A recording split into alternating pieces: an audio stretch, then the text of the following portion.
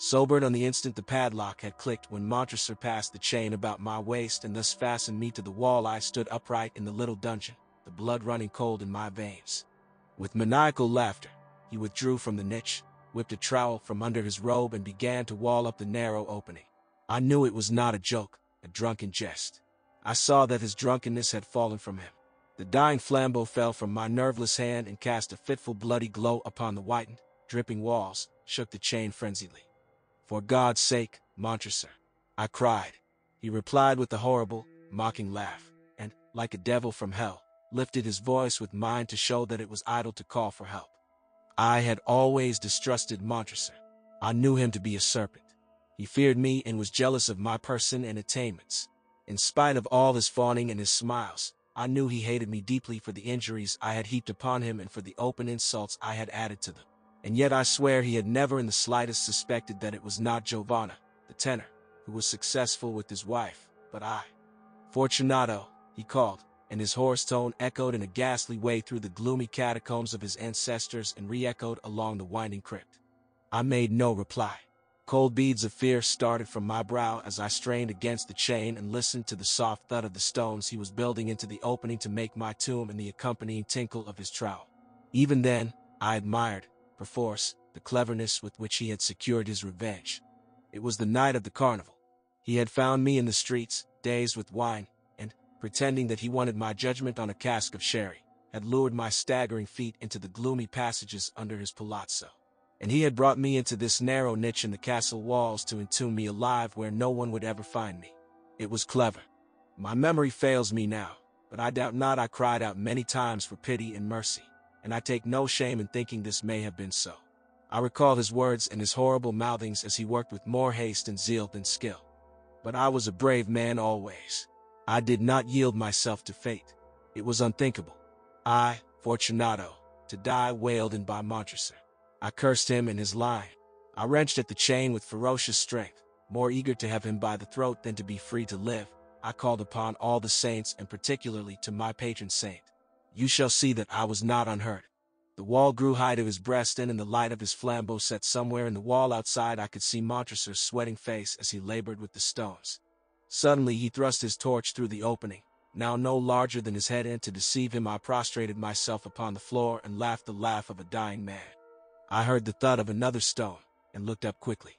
My flambeau had died out, Montresor's had disappeared, and there was no opening. I was in a tomb of stone. Absolute darkness surrounded me, and the walls seemed to press in upon me like icy blankets, and silence as absolute as the darkness reigned. I leaped to my feet. Silence. Silence, absolute silence, save for my own labored breathing. Maria! Suppose the mortar-hardened air I could throw my weight against the poor wall he had built. Then I were lost. I called out aloud to my holy saint. Lucky it was that I had the bodily strength of two. I strained upon the chain wildly. I seized it in my hands and tore at it with savage determination. I would not die thus. In desperation, frantic with rage and fear, I made one last violent, prodigious effort to free myself, with strength enough to make the palazzo tremble, and in that last great effort the staples of the chain tore loose from the half-rotten stone in which they were fastened. Hot tears of joy welled in my eyes. I vowed 100 candles to the Virgin, but I could not then take time to give thanks. Throwing myself upon the wall Montresor had just reared, my feet desperately braced on the rough floor.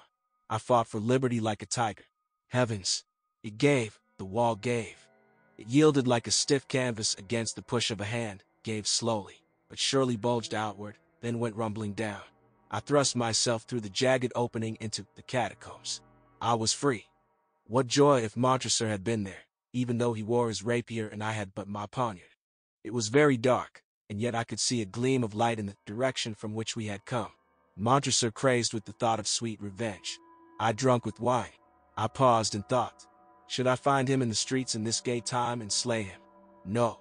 I laughed insanely, yet clearly. No. There was a better thing to do. With haste and no mean skill, I builded up the wall anew, closing the opening of what might have been my tomb had I been a weak man, and against this new wall erected a rampart of old bones. Then, thrusting the dangling ends of the chain within my doublet, began to retrace my feet toward freedom. I struck my foot against some small, soft object, and halted with a start. I leaned over. I had kicked against Montresor's mask, and I put it over my face. I knew that all of his servants were away to enjoy the carnival, but it would do no harm to wear this mask, and it served my purpose. I passed through the crypt and walked back swiftly and steadily through the range of low arches through which I had come, staggering to an awful doom. Soon I was above in my false friend's rich suites in the cheerful glow of many lights. But all was quiet. No one stirred. I was alone, safe. I went light-footed through the deserted house. I could hear the shouts and laughter of the merry people in the street until I came to the passage leading to the plaza.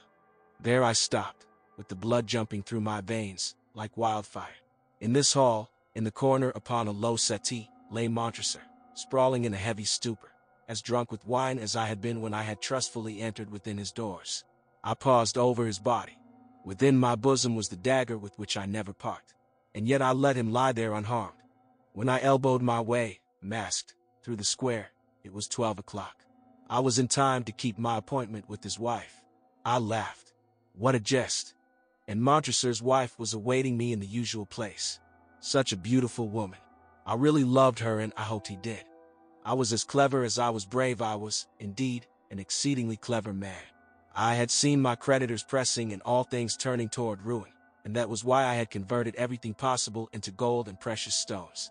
That night I crept unseen into my own house, from which my servants, like Montresor's, had stolen away to enjoy the carnival, and, securing all the wealth I had secreted, was up and away, my chain stricken off by an obscure armorer. I have no doubt that my body servant was executed for the theft of my fortune, as indeed he should have been for watching my belongings so poorly.